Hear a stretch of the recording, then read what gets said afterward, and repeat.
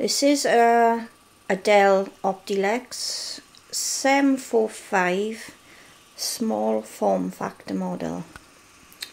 I bought it cheap on eBay because I wanted to have a go at Hackintosh and I've done it successfully.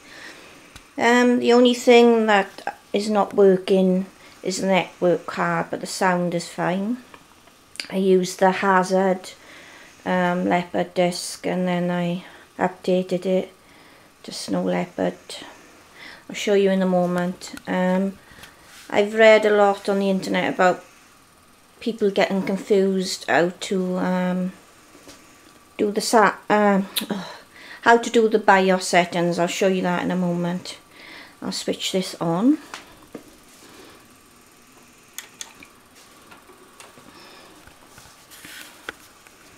If I just press F2 to get in the BIOS.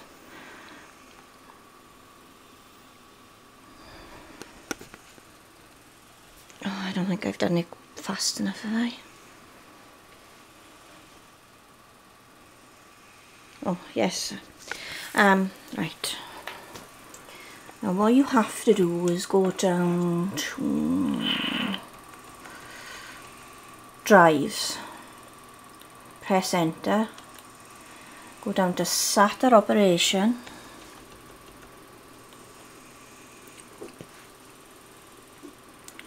now press enter on that and you want it to set it to legacy. I think there's a bit of a problem with these BIOSes, so they have to be upgraded, I think, because they keep resetting themselves. But when you want to install, make sure that's set to legacy, otherwise you'll have an error saying when you go to boot into your Mac OS to hold on the button to restart the computer, like an error message. You won't get it with that. And the boot sequence, obviously you've got to set that to CD-ROM first, hard drive second. Okay, I'm just going to exit this now and show you my oh, by the way, I used the Hazard disc, and then I used multi-beast, you know, so that it'll boot from my hard drive. It takes a while because this is an old computer.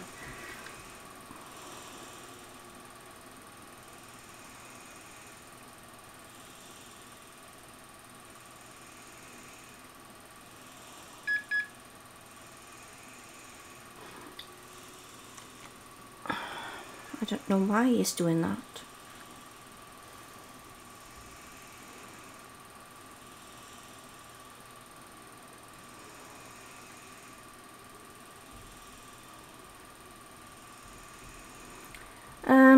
I'm a beginner at this, so I'm not really familiar with like the DSD files and the KEX files and all that.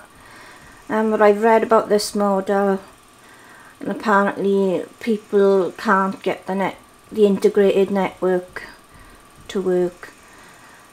So I bought one off eBay last night, which was only like £3, and it said it was compatible with Mac OS. There's also like cloned airport cards on there if you wanted to go wireless. They're quite cheap. There's people that I think people can make their own network cards by putting an Apple chip on them or something, but I'm not too good at soldering and things, so that's a bit too advanced for me.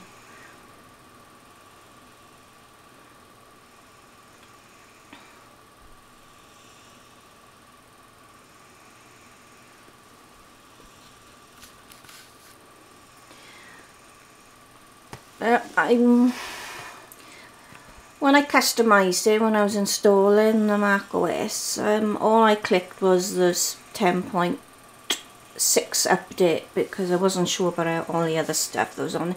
That's the only box I ticked. I didn't have to, and the sound worked so I didn't have to mess around with that.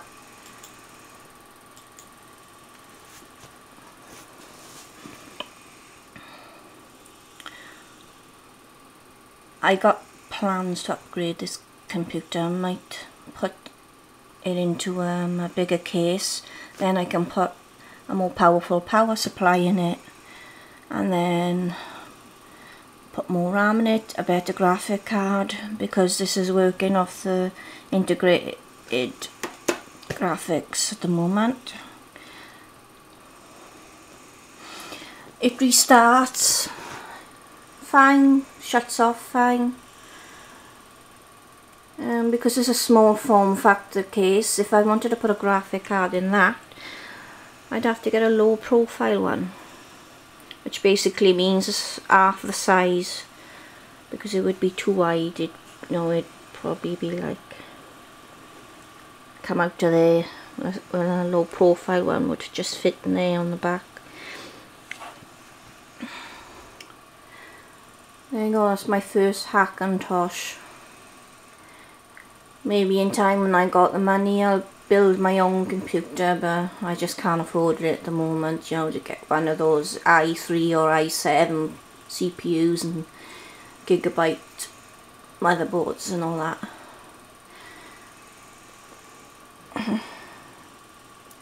As you can see when I open up Safari, it says can't connect to the internet, and when you go to the network diagnostics, they're all greyed out because it can't detect a network card.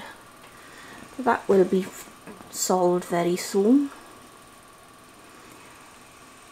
I can't wait to start using this once it's on the internet. Just gonna get off that a minute. Well, shall I show you the sound while I'm here? Gotta learn how to use this operating system.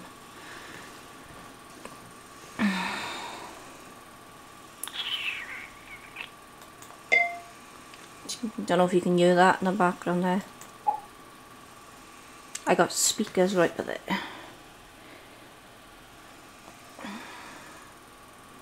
And the USB powered.